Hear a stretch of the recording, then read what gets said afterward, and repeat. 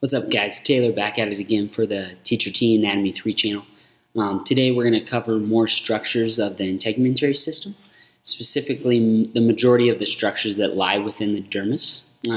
So the first thing I want you to realize is the two layers within the dermis, the distinction between the two. So if you're looking at the model, okay, last time we talked about the layers of the epidermis, okay, the basal lamina that connects the layers of the epidermis to the top part of the dermis. So this top part of the dermis right here is the papillary region or layer of the dermis. So the papillary region or layer, okay, and you can also see it right along here, okay, connecting to the basal lamina. So you see it reaching up, kind of like lacing with the basal lamina, kind of like that, okay. So you see the papillary reaching up and the basal lamina kind of connecting with it like glue, okay.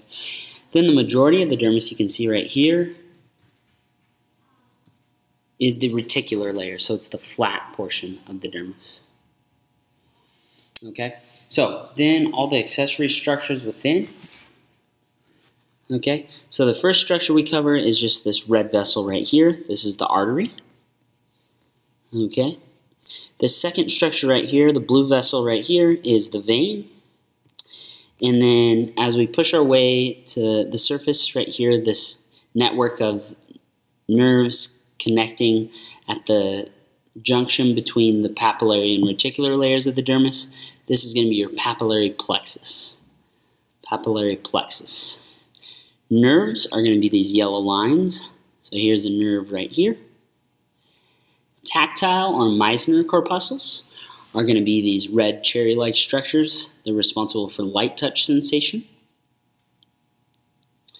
And so they sit near the surface, closer to the surface for light touch sensation stuff. Lamellated or Pacinian corpuscles are going to sit further away from the surface or deeper. And they kind of look like watermelons right there. You can see one right here. You can also see another good one over here. Ruffini corpuscles are kind of weird. They look like kidney beans. So you see a couple over here. Ruffini corpuscles. Pore of sweat gland, that's kind of just a weird term, but it's the opening of any of these sweat glands we talk about. So here's an opening of one. That's a white sweat gland we'll talk about in a little bit. Here's another pore of sweat gland opening to this green one. And another white one over here, pore of sweat gland opening at the surface. So what are those two different sweat glands? This large green one right here, this smelly looking green one that activates during puberty. This is the apocrine or apocrine sweat gland. And then this white one right here is the merocrine sweat gland. You can also see another one right here, but it's cut or sliced in half. So you see the full version right here of the merocrine sweat gland.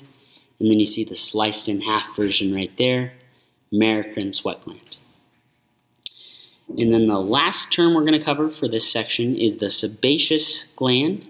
And that's not a sweat gland, it's the sebaceous gland. It's purple, and it is always anchored or attached to a hair.